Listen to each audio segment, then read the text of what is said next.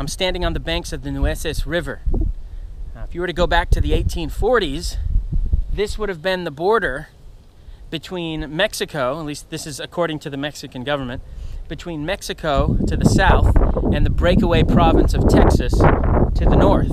Of course, the Texans, they've been enjoying their own independence since the 1830s. And according to them, the border is the Rio Grande. So if you were to drive from here to the Rio Grande today, you'd have to drive south 2.5 hours. That was the border in the eyes of the Texans and the Americans. But to the Mexicans, who still haven't even recognized Texan independence, let alone annexation to the United States, this was the border, the Nueces. So you have this strip of land between the Nueces River here and then way south, the Rio Grande, that is claimed by both sides. So whose is it? Is this strip from Nueces to the Rio Grande, is it American, Texan, or is it Mexican? Well, it just so happened this was a time in United States history when a sort of new idea was floating around. Really, it was a recycled version of an older idea, but it had gotten a new name very recently, and that name was Manifest Destiny. And there were those who felt that it was the United States manifest destiny to not just spread from coast to coast geographically, but to spread the great project of liberty, of local self-government, of federalism, all the way to the West Coast. And there were those who felt that it was just a matter of time before California became part of the United States. This was all one day going to be U.S. territory, U.S. land. Mexico didn't have very many people up here. Mexico really didn't have much real authority on the ground here. And of course, none of these claims take into account the hundreds of thousands of native local inhabitants of non-European, non-Mexican descent. But be that as it may, all of this was Mexico.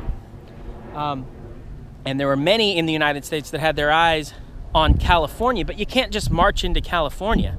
It would have been, roundly condemned. You have to have some sort of pretext to be able to take California. So what might that pretext be? Well, it just so happened that this strip of land from this river all the way to the Rio Grande in the south provided an opportunity for a pretext. If you could somehow get the Mexicans to fire first, you could use that as an excuse to declare war, get a declaration of war from Congress, and then you could go take California.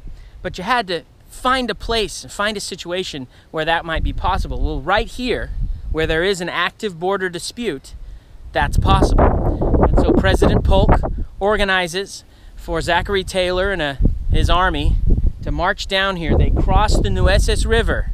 So from a Mexican point of view, they have brought an army into Mexican territory, okay, and marched all the way to the Rio Grande. Okay, and they actually built a fort right there on the Rio Grande. So deep into what the Mexicans consider Mexican territory. The point being to provoke the Mexicans into meeting them and hopefully having a skirmish, at which point the president can ask for a declaration of war. And that's exactly what happened. The Mexicans sent up a force. There was a skirmish. Blood was shed. And the American president, James Polk, was able to get up in front of Congress and say, American blood has been spilled on American soil. Of course, that's disputed from a Mexican point of view. American and Mexican blood had been spilled on Mexican soil. But be that as it may, this is what was needed. A declaration of war was given. And on day one, an army was sent where? Thousands of miles away to California.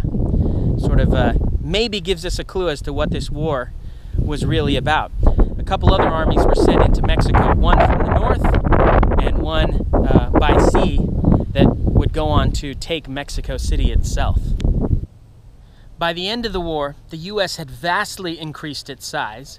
Mexico had lost 2/5 of its territory.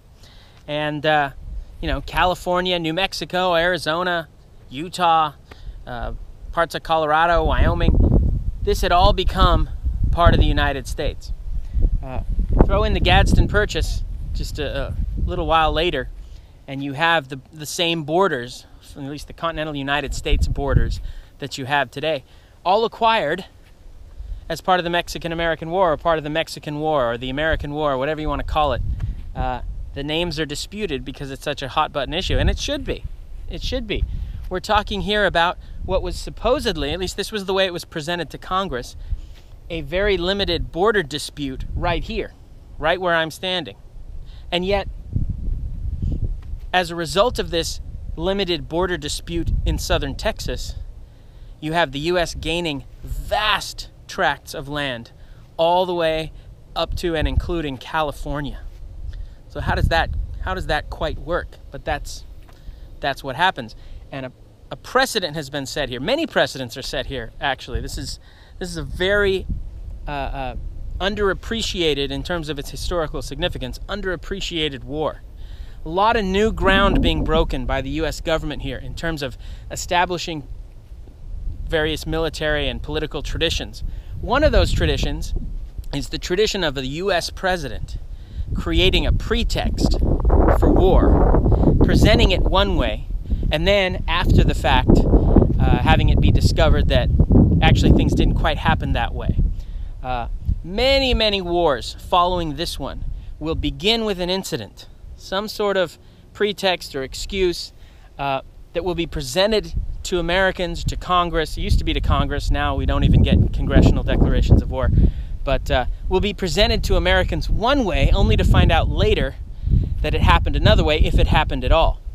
And you can go all the way down the list from the American Civil War, the Spanish-American War, World War I, World War II, the Korean War, the war in Vietnam, Iraq, Afghanistan. They all start with incidents like this. Incidents that later turn out to have been manipulated or fishy, or to have been, complete hoaxes in some cases. That's sort of what happened here. You got to get California. President Polk campaigned on this issue, among others, but he can't just march in. He needs a pretext. He got it here at the Nueces River.